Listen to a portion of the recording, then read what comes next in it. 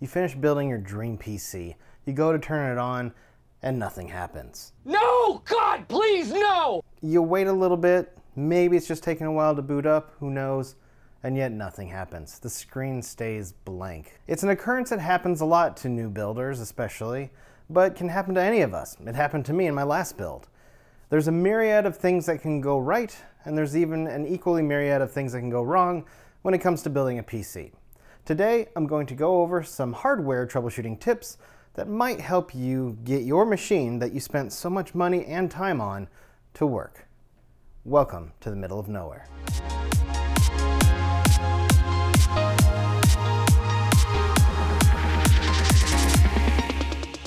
In today's video, I'm going to go over some basic troubleshooting tips to help you get that new PC build you just put together into post and hopefully then into a Windows installation screen. We're going to move from the outside in, and we're going to start with the most obvious thing, which is... Have you tried turning it off and on again? If turning it off and on again didn't help, the next thing we can do is make sure everything that's a plug is fully seated and plugged in. And we're going to, again, start from the outside and move our way in. So let me rejigger the camera, and I'm going to focus it on this build right here. So the first things we're going to do, as I mentioned already, is we're going to work ourselves from the outside inward. And the first thing you want to do is check your plugs. It's the easiest thing to do, the least invasive, so really it's worth a shot doing. First thing you're going to do is make sure that your power supply, which you probably cannot, well, no, you can see it. Make sure your power supply plug is fully plugged in. Also, make sure the switch is on, so it should be on the I, or 1, because it's a 1 and a 0, as my wife has to constantly remind me, because I go as O for on, and she's like, it's not no, it's a 0. I'm dumb. But anyway, make sure the power plug is plugged in, the switch is turned on. That's your first thing. After that, make sure your keyboard and mouse are plugged in. Keyboard at the minimum. You can usually get away without having the mouse plugged in, but you'll definitely want a keyboard. Otherwise, if you do get to the screen or a post anyway, you might have an error on your monitor. It says no keyboard plugged in. Make sure your display port, if you're using DisplayPort or HDMI cable, is fully seated. This DisplayPort cable does not have a lock, so it is possible that it can go in kind of like halfway. One other thing when it comes to your display cable, if you're not getting a picture, before you even go in and muck with the internal cables, try different DisplayPort outs, try an HDMI cable, and or even DVI or VGA if it's an older GPU.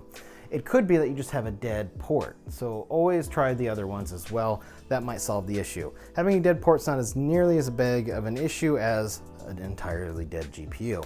Well, yes, it sucks, and yes, it's an inconvenience. I'd wager you probably might not go with the downtime of RMAing it versus a whole dead GPU. Now that we've checked all the external connectors, we want to go inward. And the first thing and easiest things that you'll be able to check are your GPU power connections, your CPU, and you might have an 8-pin and a 4-pin or 2 8-pins. So again, make sure they are fully seated. And then of course your motherboard 24-pin cable, make sure that's fully seated as well. On most GPUs, if let's say the cable itself is an issue and not delivering power, or if it's not fully seated, there might be like a red light right here saying, hey, I'm not getting enough power. So that's a good indicator. So then you can unplug it, replug it back in, see if that works. Or again, you might just have a bad cable. If you have a fully modular power supply, go get a different VGA cable, plug it in and try that. Or if you have just extra PCI cables from a non-modular power supply, same thing, plug that one in instead.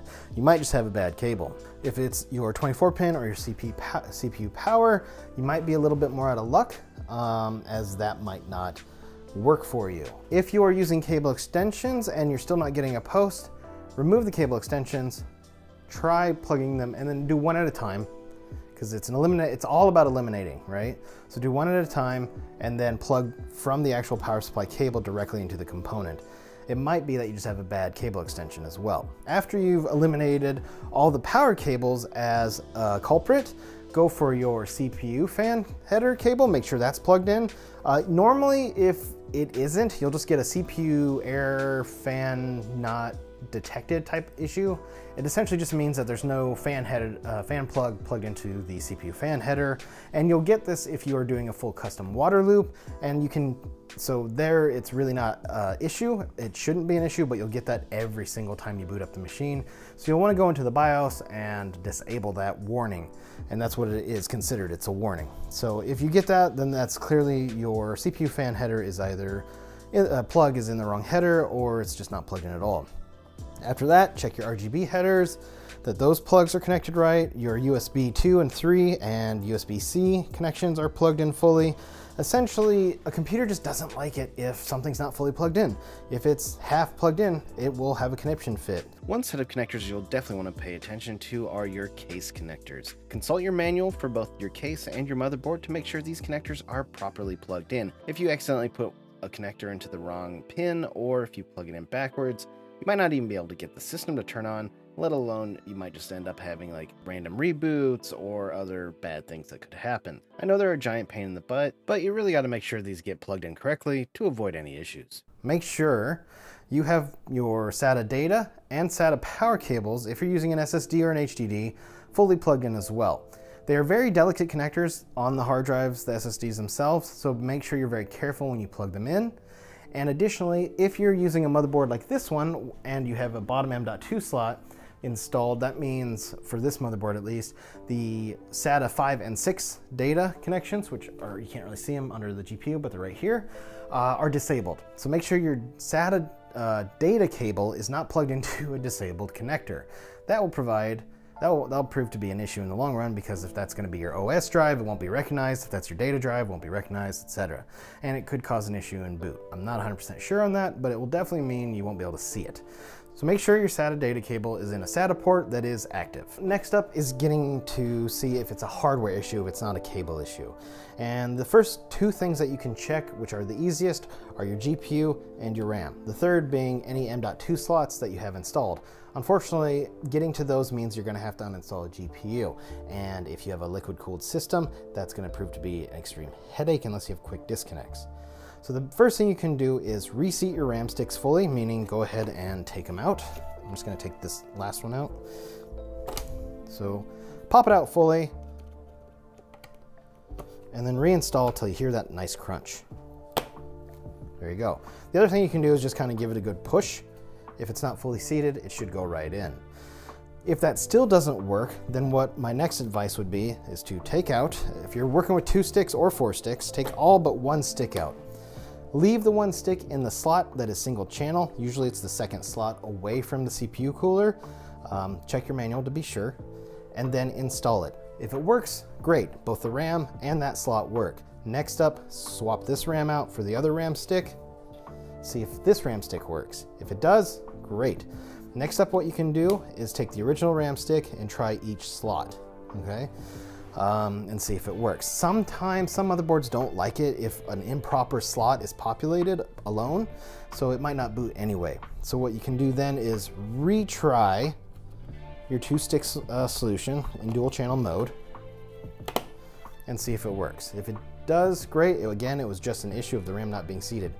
If you have 4 sticks, go through each individual stick in the slot that works to prove that each RAM stick works. If it does, fantastic. If not, that means you might have a bad RAM slot on your motherboard. Again, try both RAM. So if you have 4 sticks, try the single slot first. 1, 2, 3, 4.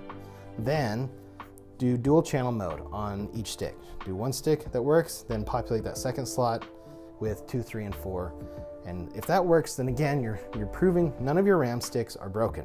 And again, it might come down to a slot. So then what you can do is, you could in theory, but again, some motherboards might not like it and it might not work anyway, try it with the 2 slots over, 1 and 3 instead of 2 and 4, and see if that works. And again, all this is doing is proving that a slot is not broken on your motherboard. Next up is our GPU. Same thing again, just give it a push, might not be fully seated.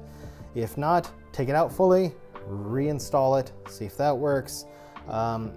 If that still doesn't work, you could have a dead PCIe slot. So what you can do then is maybe move it to another full-size slot if your motherboard has it available. Again, some motherboards are very finicky and don't even like that being used as a display card slot anymore, so it might not work. And honestly, those other slots that are full are usually by 4 or 8 in speed, which means you're not getting full bandwidth, so you don't want that anyway. So what that still ends up meaning is that you have a bad motherboard versus a GPU. If none of those fixes work and you're still not getting a post, then what you can do is, if you have an Intel, an AM5, or an AM4 APU, then you can use the motherboard out, display out, to try and get a picture. And again, that will just mean you more than likely have, unfortunately, a dead GPU. After that, we have the fun and not easy task of reseating our M.2 slots. So go ahead and unscrew the cover. If there's a heatsink cover, just reseat it fully, take it out, slot it back in, and there you go. That's all you can really do. I would probably recommend just doing, if you're running 2 slots or more, 2 M.2 cards or more, just do one at a time until you see if you get a post, because it could be just one bad drive is making the whole thing not work. The last bit, and even more annoying than the M.2 drives, is checking out your CPU. You're gonna see if it's been seated properly. You're gonna see if there are any bent pins either on the CPU if you're AM4 or earlier, AM3, or if there's any bent pins on the motherboard itself for Intel and AM5. Unfortunately, straightening pins on the motherboard can be very risky. You can end up making it worse than better. It's a little easier with the AM4 type CPU where the pins are on the CPU itself, but again, still has its risks. Honestly, if you have a bent pin on a motherboard and you're a novice at this, or if you just assume that it's a bent pin because everything else has worked before, RMA the motherboard. Don't try and take it upon yourself to straighten the pins unless you consider yourself very much able to, you have the knowledge and the know-how. I wouldn't do it because those pins are so delicate. I would rather just RMA it. First thing you're gonna do, remove the CPU cooler and check it. Did you add thermal paste? Did you? Secondly, did you remove the plastic film off the bottom of the CPU cooler? If you didn't, there could be an issue. It might work, but your CPU will have irregularly high temperatures and it's gonna suck while playing any kind of game or doing any kind of productive work. And eventually it will just, the temperatures will go higher and higher and higher. So remove your CPU cooler, check to see if the plastic film's on there. So make sure you have thermal paste applied. If that's not it, then remove the CPU, check to see if there are any bent pins, check to see if it was seated fully, and then you can go ahead and reseat it and try turning on the system. What you can do is just to put the CPU cooler on, kind of put some pressure on it, turn on the system super fast, see if it has any post. If it does, turn it off, reapply new thermal paste. Got to clean your CPU, of course, and then reapply the thermal paste. Screw it all back in, turn it on, and if it works, yay. If not, boo. After checking all the hardware, the next thing you can do is clear your CMOS. If your motherboard doesn't have a clear CMOS button, you can go ahead and get a screwdriver and just, for instance here, this is where it is, it's 2 prongs, is bridge that with the screwdriver. So this is my screwdriver, and I'm just gonna go boop, and hold it for 10 seconds, and it should clear out. Again, power doesn't have to be on or anything. It basically just kind of drains whatever information is in there. Secondly, the clear CMOS battery, you can pop it out and then leave it for maybe, I've heard anywhere from 10 seconds to 10 minutes, so I don't know. If you're using an older motherboard, like, oh, I have a really old system, I want to try and do a retro build or something, odds are your clear CMOS battery could be dead, so you're gonna have to replace that. And that's all the hardware troubleshooting tips that I could think of. Hopefully they help you discover any of the issues that might be going on with your PC build. If you can think of any additional hardware troubleshoot tips, leave a comment down below. Thanks for watching, everybody. If you found this video helpful, give it a thumbs up. If you're not subscribed already, consider doing so. And if you are, thank you for your support. Consider watching some of the other videos I've made. And if you do subscribe, don't forget to turn on notifications. I'll see you next time in the middle of nowhere.